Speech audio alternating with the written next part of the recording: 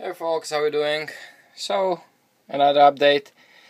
Cutting the lock actually was a lot easier than I thought it would be. It wasn't all that bad. I mark the end, mark the corner, make the cut with the bandsaw, and drilled these two holes, the corner one and the end one, and then I took a Dremel and like a diamond wheel and made a nice groove. So the drill bit would grab in the exact location where I wanted to, and then I just drilled hole next to hole next to hole. Then took bunch of different diamond wheels and deburring wheels and carbide tips for the Dremel, and cut it through, and it wasn't bad. I mean, it took about an hour, I guess. And but the only thing is, it's if I spring the lock bar, you see I did actually pretty big relief cut here. It's still pretty stiff, and I think my tank on this blade, on this titanium blade, is a little short, or maybe I cut this cut a little too close to the pivot, and when I have the detent ball, it kinda, let me show you. So make believe it's engaged now, and now you open it, and now it goes. You see it falls, the lock falls into the cut in here. I don't know.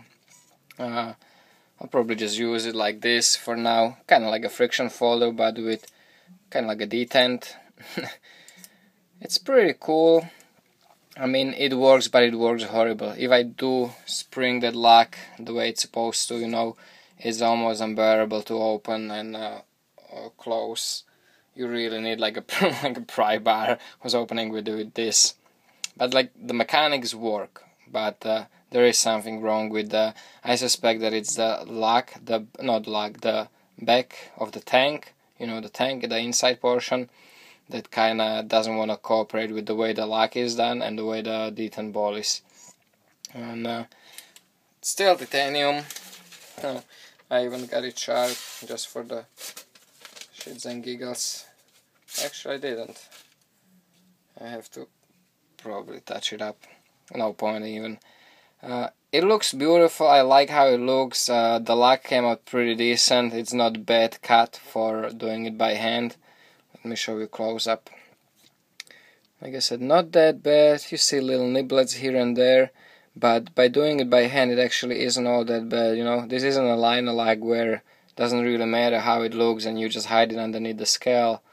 This is kinda thick, and it was big. I didn't think it's gonna be that easy. I mean, it wasn't easy, but it wasn't definitely not even close to as bad as I expected to be. Being a 1/4-inch titanium. And actually, even if I tighten the screw a little bit, the pivot, or if I relieve the stress from the lock bar all the way, it actually is even centered. So because I fixed that, I just had to ream out the hole, the 1/4-inch hole in the blade, and insert the bushing again correctly, and it's all aligned, so everything is good, but it's just not perfect the way. That's what I was talking about yesterday, the tolerances, and actually you have to put a fair amount of thought. I didn't really. I just did I figured whatever I do I will make it work, but I might, maybe when I redo the blade, maybe when I put a different blade there and do it a little differently, and maybe just Dremel out a little bit or sand down a little bit of this to move that locking surface back. That might help too. As for now, it's probably just a little, let's call it a friction folder with the detent.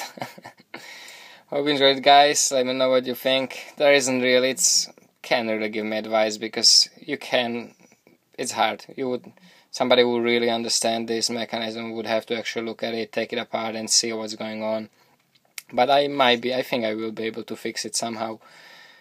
Stone washed it a little bit, did the grind on the blade. It actually came out pretty sweet, that grind.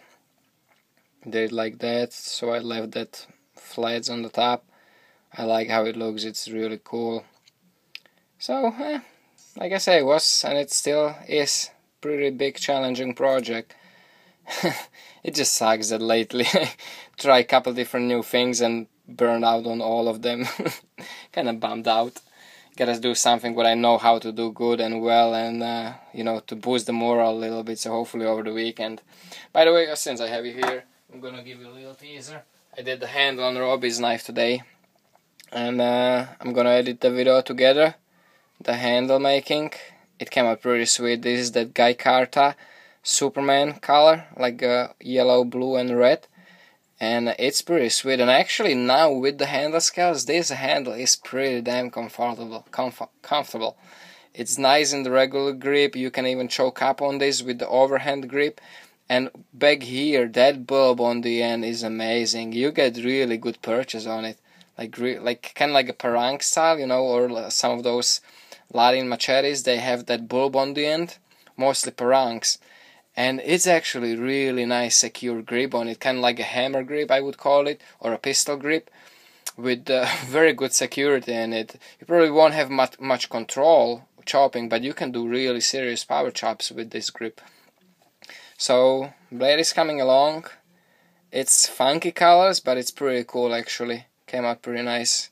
Guy is doing pretty good job with his colors and with his micarta. Not the biggest fan of the paper carta because it's a little smooth, but you can definitely get some cool colors in it. So hope you enjoy it, guys. Let me know what you think. Enjoy the weekend. Take care. Stay safe. And remember, don't cut yourself.